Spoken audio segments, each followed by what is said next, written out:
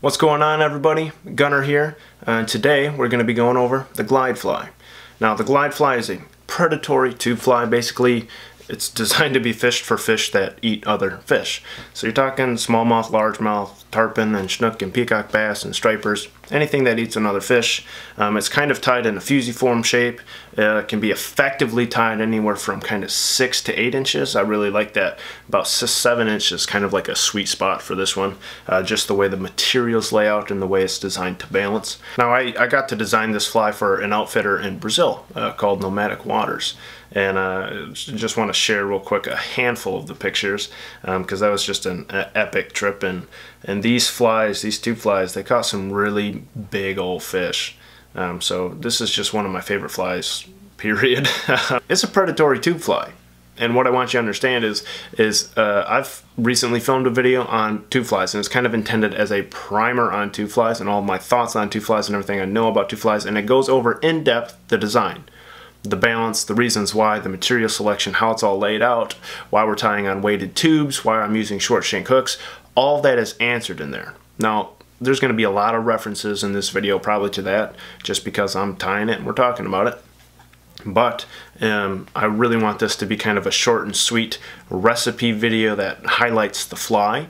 And so all of that information that you might be looking for is in that video, which is linked in the description. So go watch that if you haven't, or watch it after this. So what we're going to tie is the glide fly, and I want to show you guys real quick. This is what we're tying on.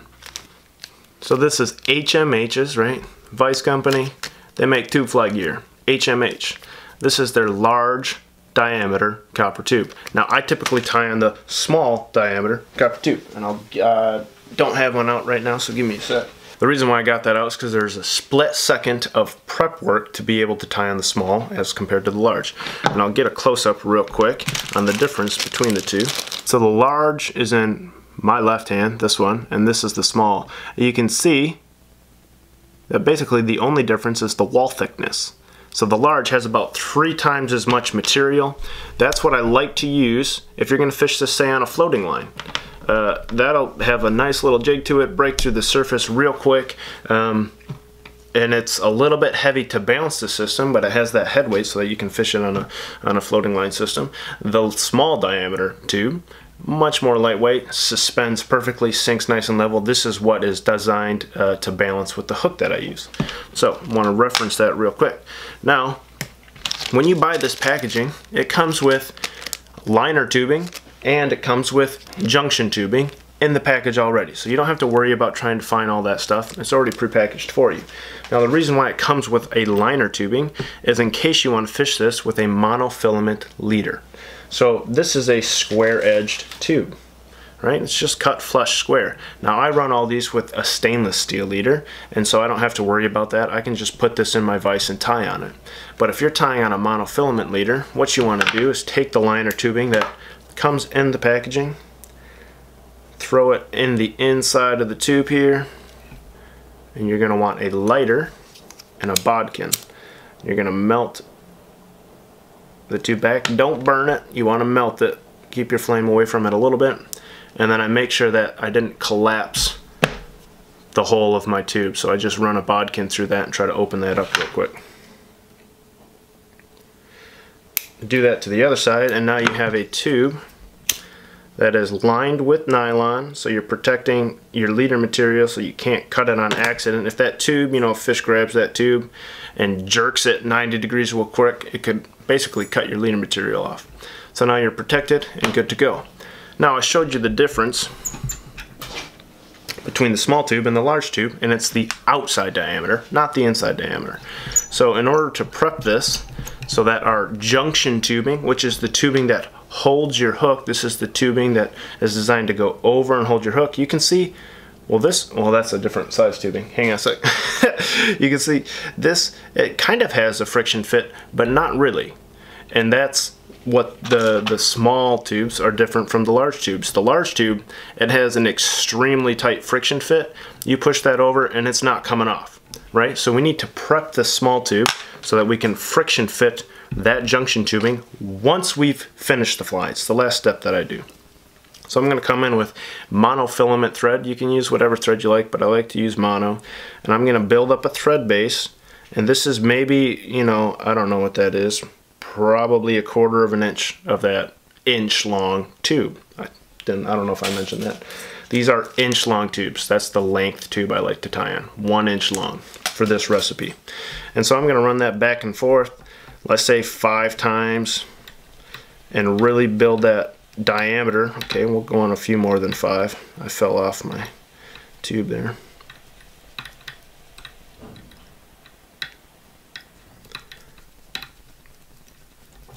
I don't know how many times that was. You guys can count if you want, it doesn't matter. But just build it up so that you have a nice thick diameter. And this is going to be have a lot more friction on it, It's not just going to pull off. Now I will super glue these together at the end, which will be the last step before we finish the head of the fly. And of course I'll walk you guys through that when we get there. But I run that with super glue, and that is how you prep the small diameter tubes to be able to tie on them. So let's jump into this recipe and run you guys through how to tie the glide fly. I backed you guys out just a little ways here on the camera just because this is about a 7-inch fly and I want you to be able to fit it all in frame. Now to start tying on my tube, of course I gotta overexpose you guys so that I can see what the heck's going on. Sorry, it's one of those things. But you always want to start with just a tad touch of super glue. It's going to weld all this stuff together so none of it's slipping. And the first step that we're going to do is a dubbing loop with strung fuzzy fiber. And we're going to be tying this kind of in an olive overweight. I'm going to change a lot of the flash blends and have a little bit of fun with it, but you're going to get the gist of it.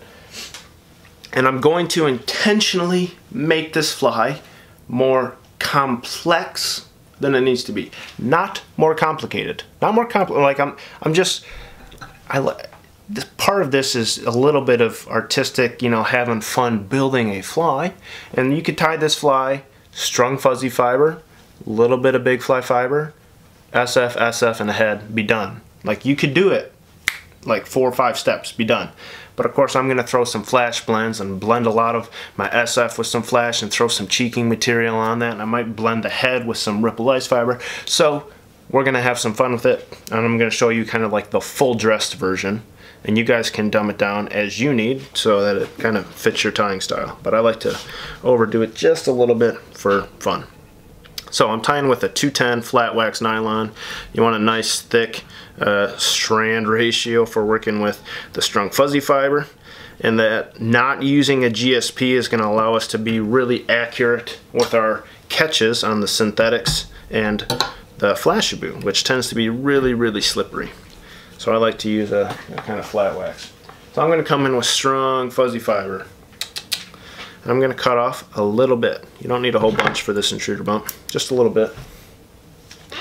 And if you've seen me work with this before, you know I like to take the full length, cut it in half, and then cut it in half again. So we have 1/4 of our full length, and that is going to be my intruder bump. Now you are going to want some wax on this, wherever that is. There she goes. Wax my thread real quick. If you can kind of space that out nice in your hand before you get started, it goes in a lot easier.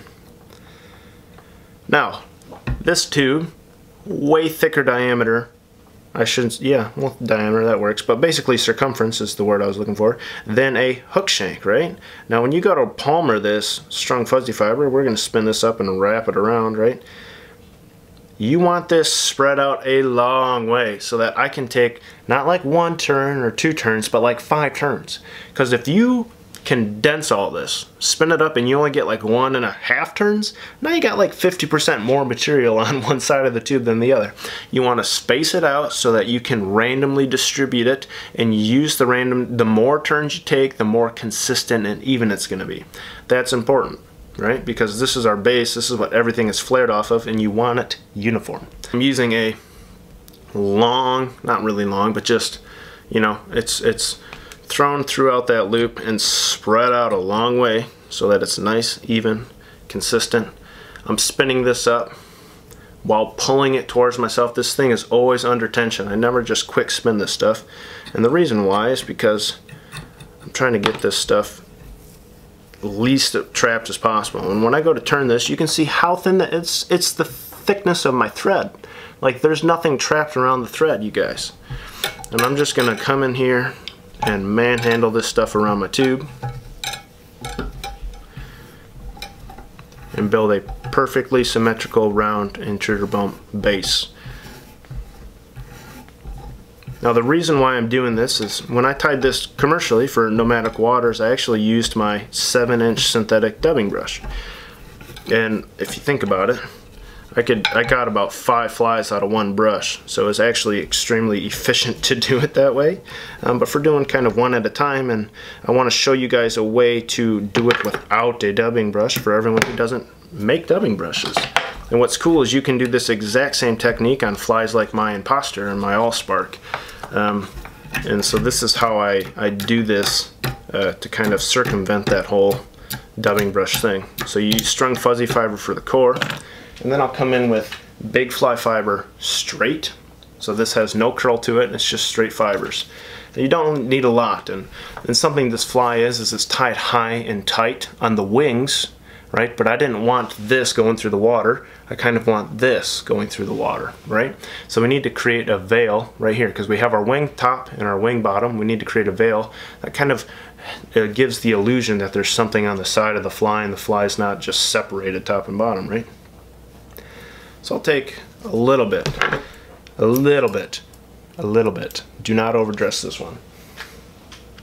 Basically, I kind of just hold that. If you hold your material at the midpoint, you can see how it's tapered. You guys see that? Like, this is like, I don't know, 65% of my material, and this is about 35% of my material. That's the taper I'm looking for. I'm gonna make the ends a little bit uneven here, just so they're not all the same. Comb that out. But you just pinch it way back here. That's how you know the taper. And this is the one step of the fly that's a little bit cumbersome. So I just put all that on top. And then I just take my thumb, and my left hand has thread pressure right now. I never let go of this bobbin. My hand's always putting pressure on that bobbin so I can control how much tension is on my thread. And you just simply use your fingernail and kind of just lightly chase that around. This is, to me, is way easier than trying to just randomly throw it all on and hope it's 360 degrees. Kind of being a, I don't know if I'm OCD or if I'm just a perfectionist, or I don't know what it is, but I like to make sure that this is perfectly distributed all the way around. Now I like the density that's on the top and it's on the sides, and I have a little bare spot that's on the bottom. Check this out. You just take a pinch more.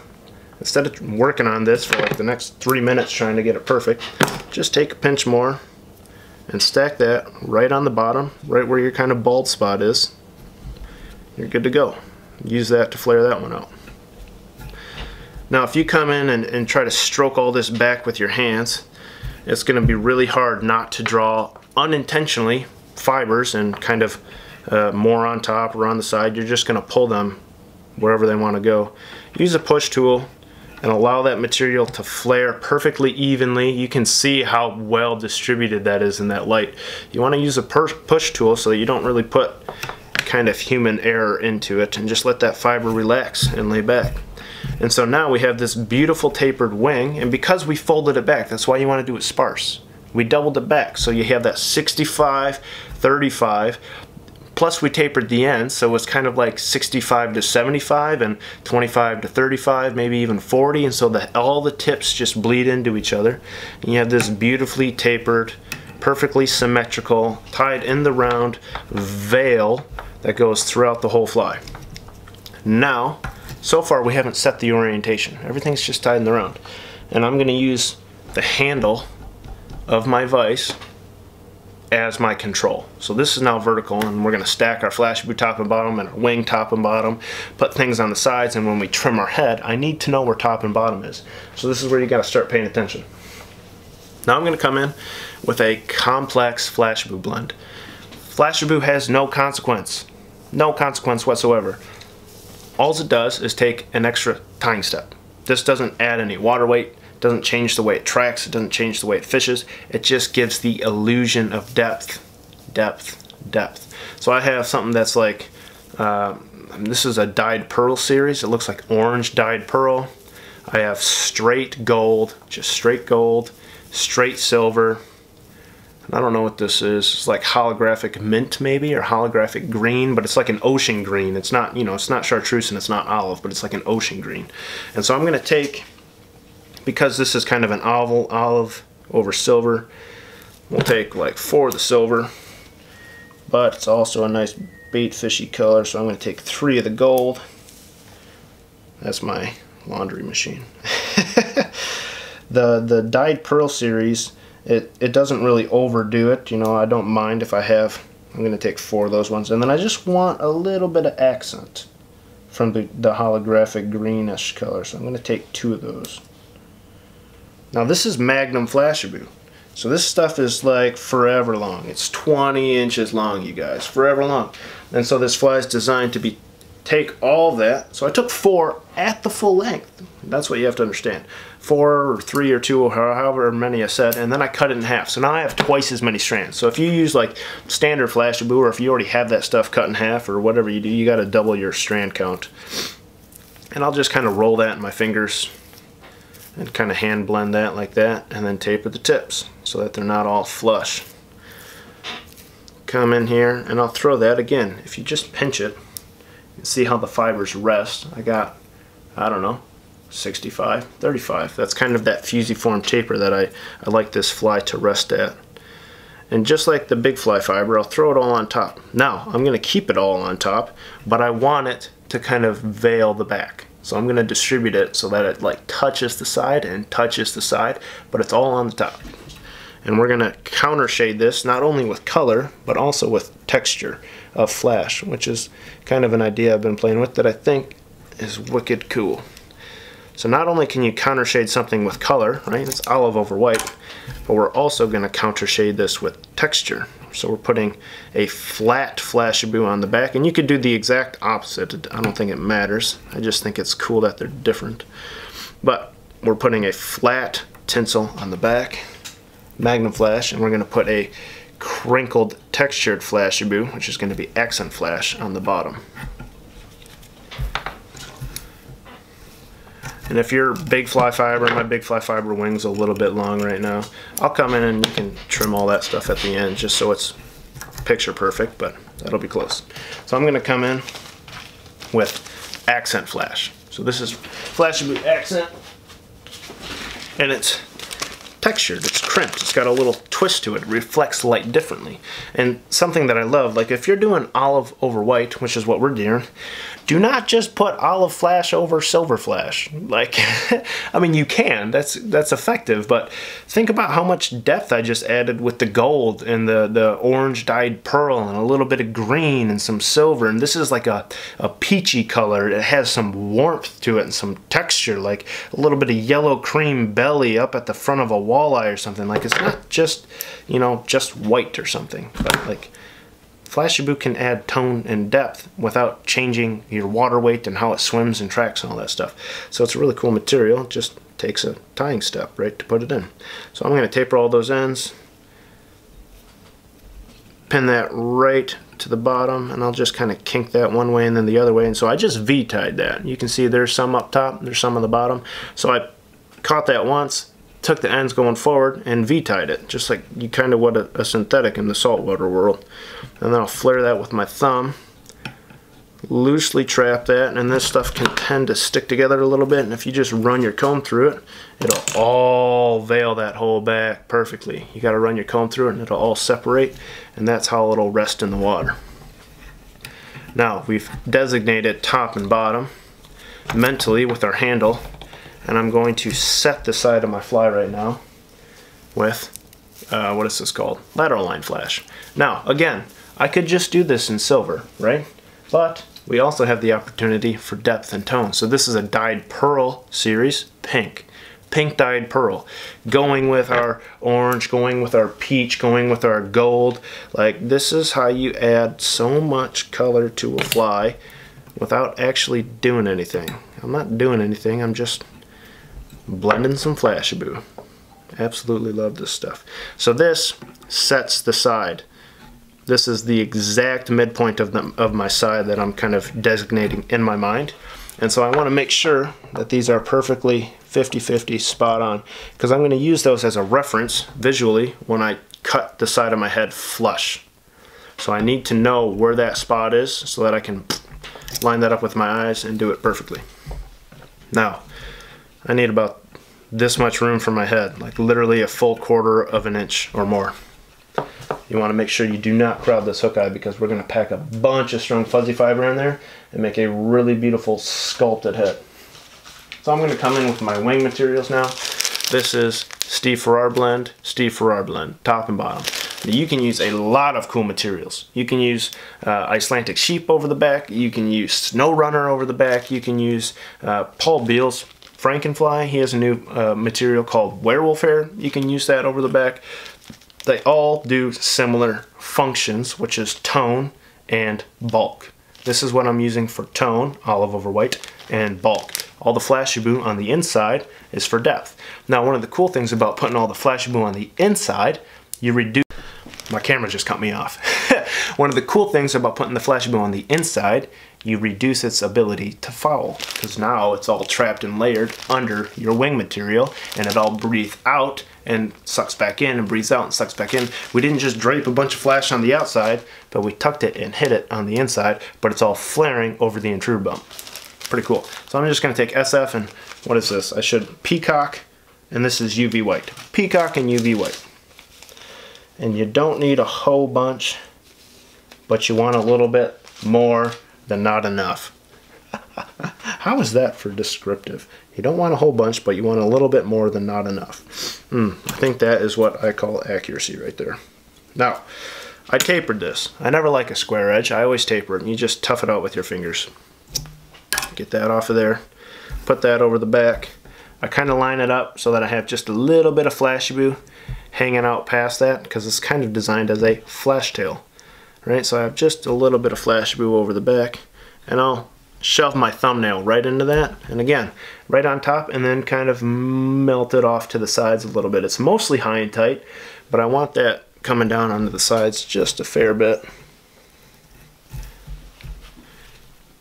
And then we'll move on to the bottom. Now I like my top wing to be longer than my bottom wing. So I'll come in here, and as I pull this out of the package, I'll just cut like 2 inches off the top of that. Throw a little taper into that, so now my bottom fibers are physically shorter than my top fibers. And just like everything, these are going on about 65-35. And I'll pull that back, and I'll leave this stack, the one I just reverse tied, mostly high and tight.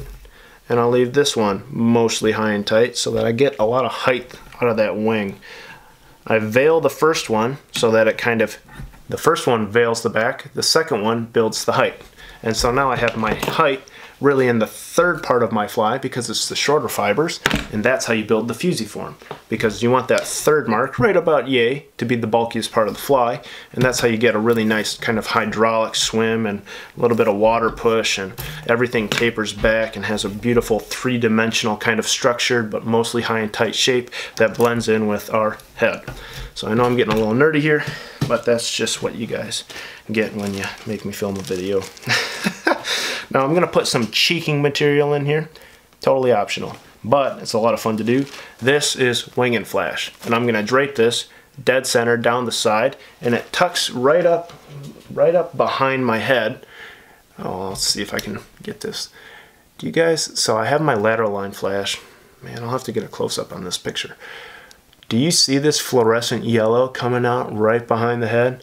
Man, it's like the coolest, most beautiful little side flash that you can get. Anyway, I'm going to throw a little bit of copper in here just because I have my tannic watershed and I like copper. But it's mostly fluorescent yellow. That's what this one is, fluorescent yellow. And then a wee bit of copper. And so I'm using this to cheek the sides of the glide fly. And you don't really have to worry about blending them. I just kind of stacked one on top of the other because it's all going to get blended 50-50 tie this thing. So I just pin that straight to the side, and I'm not too worried about it. Flare it with your thumb, come up on top of that SF, and now I have a nice full-bodied cheek. And that's just 50-50 because the wing and flash is heavily tapered on its own, a lot of variable lengths, so you don't got to worry about toughing that one out. It'll come pre-tuffed for you. You just tie that in. Move your thread down onto that shaft. Throw up a little thread bump. Not thread bump, but thread base. Man, this fly is beautifully complex. I love it. But it's simple. None of the tying steps are any different. It's just complex with color, because each step that you do is an opportunity to manipulate and change the color. Soak that in some glue, weld all that together. Now while that glue is wet, I'm going to form about a 5.5 inch dubbing loop, wrap that right back to my head, right up to my 2x, leave just a very minuscule section to tie that off. Super glue that knot, that half hitch right at the head, because while you're palmering this, I'm going to put this in my bobbin rest, and if that slips off my tube, it all unravels. That's no bueno. So I always glue that real quick, go heavy on the wax, and now we get to do the finishing touches, which is strung fuzzy fiber for the head. Now, if you recall, our intruder base was 1/4 of the length of this. That's what my collar is going to be, so that my base and my collar build relatively the same amount of bulk, and it all bleeds into each other perfectly. So I like to use about the same amount of material and the same density, and we're going to use it at the same length to build our collar here.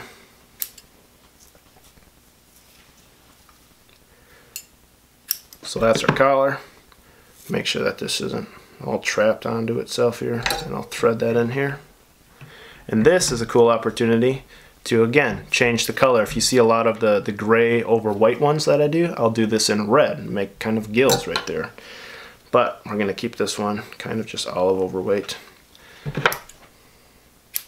Now I'm going to come in, and again, I'm going to cut this into quarters. But as I wrap this forward, I want the fibers to get shorter and shorter and shorter, and kind of pre-taper our head for us to reduce all of the trim work that I have to do. Now when I cut this, this is 1/4 length. This is what my collar is. But I'm going to pinch this dead center at the midpoint, and now I'm going to cut one side of it. This forces you to create a long fiber, which is going to go in next, and then a shorter fiber, which is going to go in last, and that's how you're going to finish the fly. Slide that in there. Ba-boom. Now, I like that 1/4 inch collar to be nice and long. Want that to bleed into that. That can be nice and short and aggressive. That's a little bit too many fibers. And that is our tapered, you can see it as it goes up, our tapered head. And again, pulling this towards myself. This is all under tension. Give this a nice kind of slow, methodical spin here.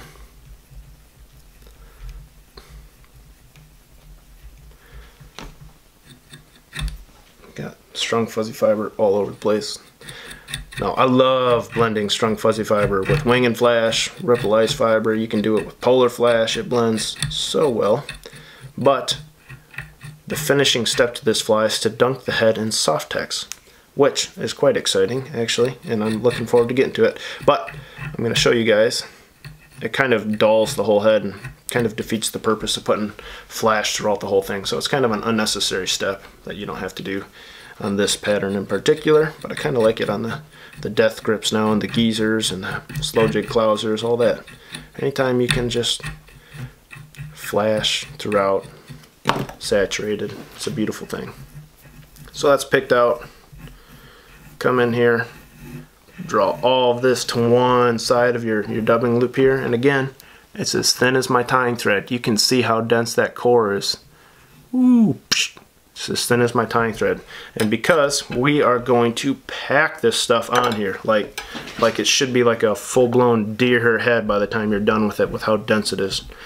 And so I'm just going to walk this really, really tight every time. I'm just going for half a turn, manhandling this stuff. If I was tying on a pedestal base, I'd be dragging that base all over this table because I put so much tension on this thread while I do this. You do not, this is not some light, you know, dainty wrap in a hackle and you hope you don't break it type thing. This is 210 flat waxed full of a bunch of crimped nylon, and you can beat it up, no worries. So you gotta be a pretty good judge of your space here so that you can trap that off picture perfectly right at the eye of that tube. Caught my loop here, and this is another reason why you don't want to use GSP. It's so slick that when you get to the head right here, it's nearly impossible to tie it off without it sliding all over the place and ruining your head. So that's tied off. I'm going to draw that back, throw a half hitch on here while drawing it all back. You see my threads, it's always going backwards. I can't let this stuff slide off the front of this tube. I'm going to do a whip finish while drawing everything back. Everything's being pulled back. And that is how you finish a really technical tube without screwing that one up. And I don't know, I probably messed up maybe 1 out of 10 flies when I was tying them for nomadic waters, and would just have to kind of redo the head, but it's actually more consistent than you think. You get the spacing down pretty quickly. But you do want to super glue that real quick here before I start beating this whole head to death with a comb and picking it all out. Weld all that together.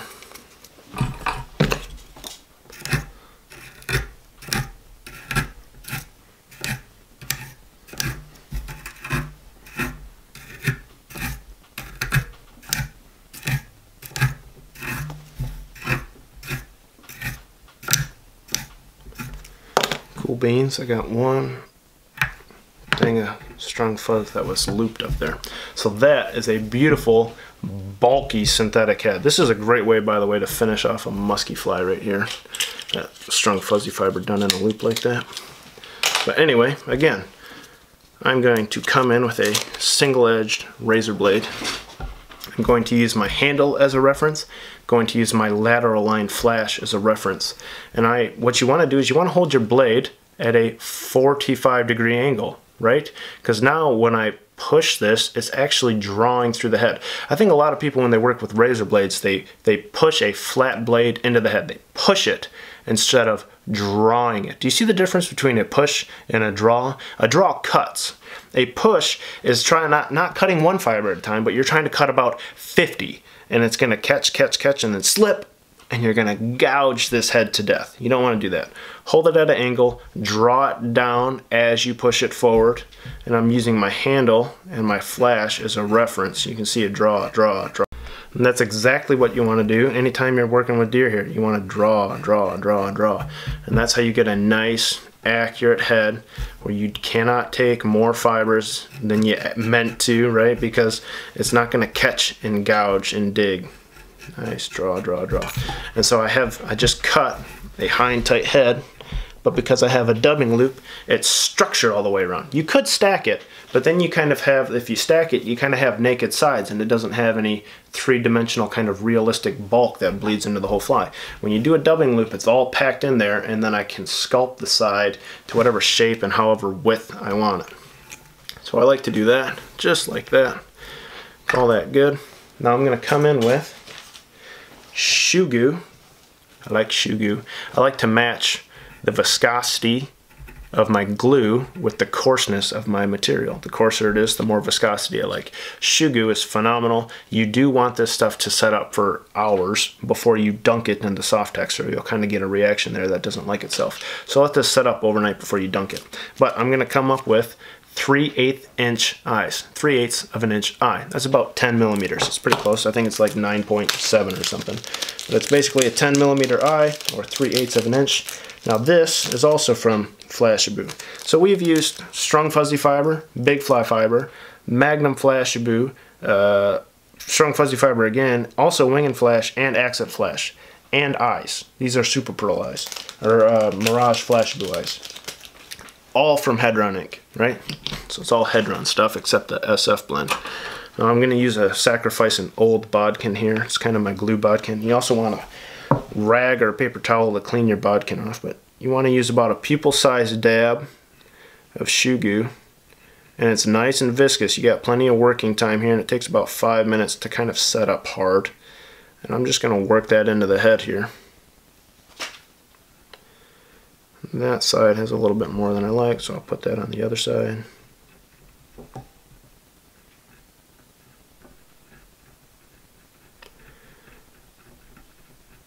And I like to work that. You want to work that into that fiber. Clean off my tube.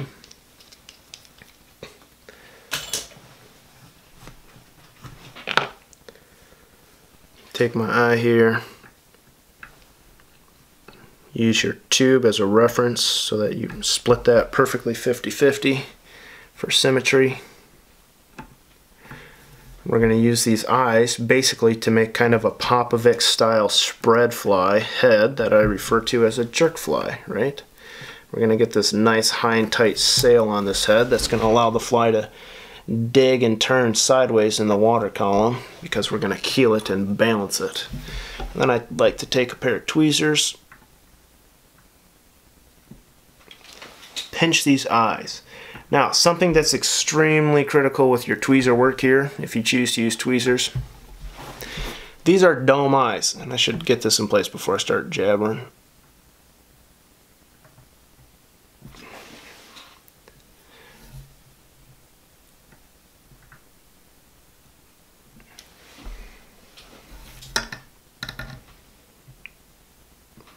Now, these are domed eyes, three-dimensional eyes.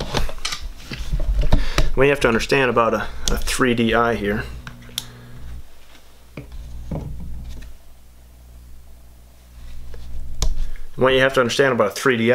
you take that big, we'll say it's cupped, it's domed like this, right? Boom, boom, boom, boom, boom. Well, if your tweezers are in the front, it's pushing it back, and if they're in the back, they're pushing it front. You have to hit that dome right down the apex with your tweezers so that all the pressure goes in. So you want to make sure of that, or else this is going to be slipping while that's curing.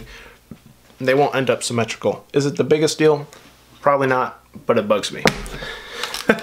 So this fly is done. There's not much I can do to it until those eyes dry, and typically I'll do the eyes on another vise so I can keep tying.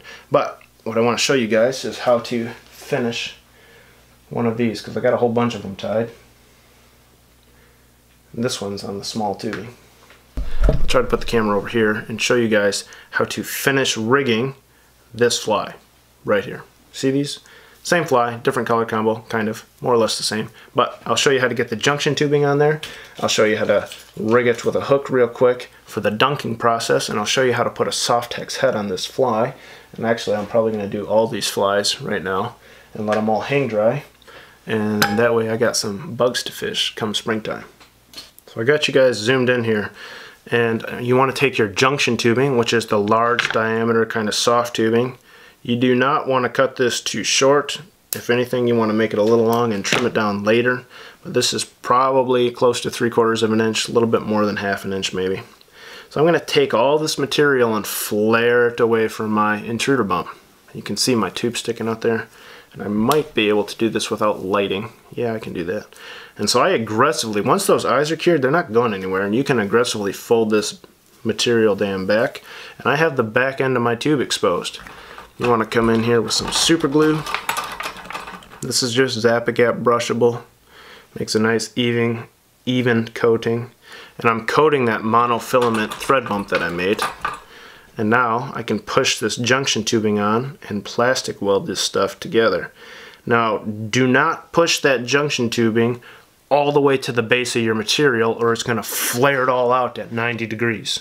I want that material to be the only thing flaring it. So leave a little air gap between your junction tubing and your material base so that it's not forcing that stuff out.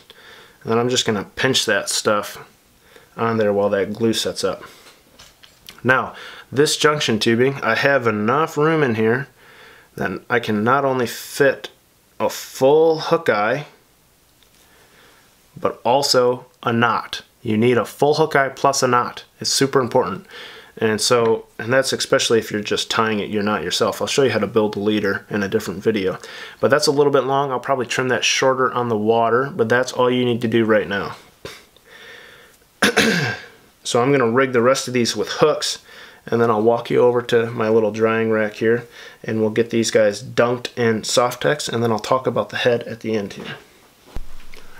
Let's just, real quick, while I'm dunking these, the ideal hook for this streamer so that it's perfectly balanced is the Kona Big Game Hunters in a 4/0. Extremely nice wide gap, thick wire, short shank hook. You can also use the Gamakatsu SL12S 1X short. You have to get the 1X short. That's the correct model to get everything to balance. But it's going to be a little tricky to show, but I'll do my best. But the head of these flies is all Softex. It's basically liquid plastic or liquid rubber. Liquid rubber would be more accurate. And all you want to do, all these are pre-rigged with hooks so that I have something to hang on to. I have a little piece of cardboard right here so that I can stick the hooks into. I have something on the floor in case the plastic drips. And then you just want a little piece of wire. You can use a really small bodkin if you have a really small bodkin to clean the inside of the tube out, and a rag. So this is a whole bunch of stuff, but it all comes in handy. Oh! That thing's sealed on there. But that's okay, because I got a bunch of jars of this stuff. There we go. Use this stuff in a well-ventilated area, preferably a garage, or if you use it in a closed room like this, dunk it, close the door, get out, don't open that door for like 24 hours. This stuff, you do not want this stuff going up your nose. It is not a fun experience. So what you're going to do, make sure you know where your wire is and your cloth is. Fold all this stuff back. Dunk that just behind the eye. I dunked it all the way and then a little bit past the eye. And then I dab the excess off on a towel here. That's good to go. Take this little pin. Make sure I don't have any stuff inside my tube. Obviously, if you have stuff in your tube, you can heat up a pin and melt it later, but it's easier if you just clean it out. And then you hang dry it. And you want to hang it head down. I thought at first if I hung it the other way, it could like soak into the wing and stuff and create like a cool three-dimensional textured fly, which you can, but the moment it touches that Flashabou, it runs the length of your wing and it ruins your whole wing system. So you can't do it that way. You got to dunk it and leave it head down, and just dunk it as far back as you want it to soak up, and that's how you control that.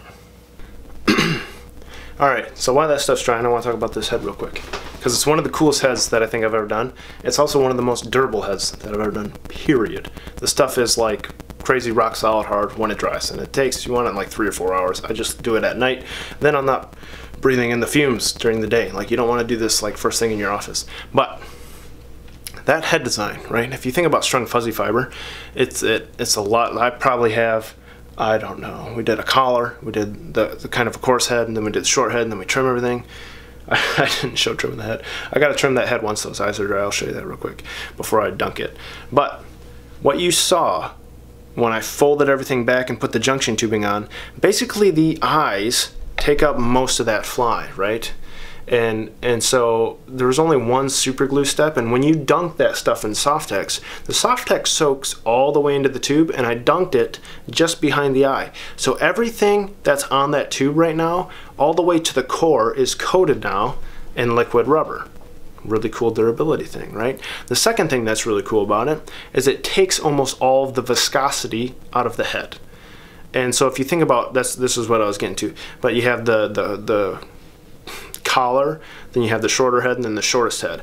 That's like maybe 500 individual strands of fibers, and strung fuzzy fibers crimped. It's really small crimped, and a crimped fiber has more surface area than a straight fiber, so it slows water down because the water has to follow the crimp as it goes over the head, right? So if you think about all of that stuff, I just took those 500 little fibers that are all slowing water down, and I sealed it. And so water hits it, separates one time, and goes around the head into the wing. So it creates a vertically structured sail that can't collapse. You can't get behind the eyes. You can't lift the eyes. The eyes do not come off because it's structured. Not because shoe goo's the bomb, but it is, but because the whole head's structured. The eyes can't come off. And it takes all the viscosity out, and it creates this permanent high and tight sail that can't flex in the water. So when this thing turns, it cuts. Like that's why it's called the glide fly. It cuts ridiculously cool. Of course, this summer I'll get some swimming footage for you guys on how it swims. But these eyes are probably dry, and let me show you how to trim this head, and then I gotta go feed a baby. Check it out. I hope that was recording. Shoot. And so that's just that.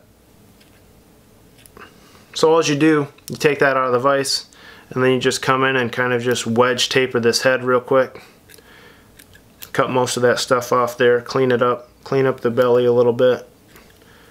And that is your finished head, ready for some junction tubing and a hook and to be dunked in Softex. That is the glide fly. Thanks for watching, everybody. Tie one up, fish it, and yeah, let me know how they do for you guys. It's absolutely one of my favorite bait fish flies, period, let alone the fact that it's on a tube and I can rig it however the heck I want. So thanks for watching. If you haven't seen the tube fly primer yet, go watch that. Hopefully it'll make all of this make even a little bit more sense and get you guys excited about some tube flies. See ya.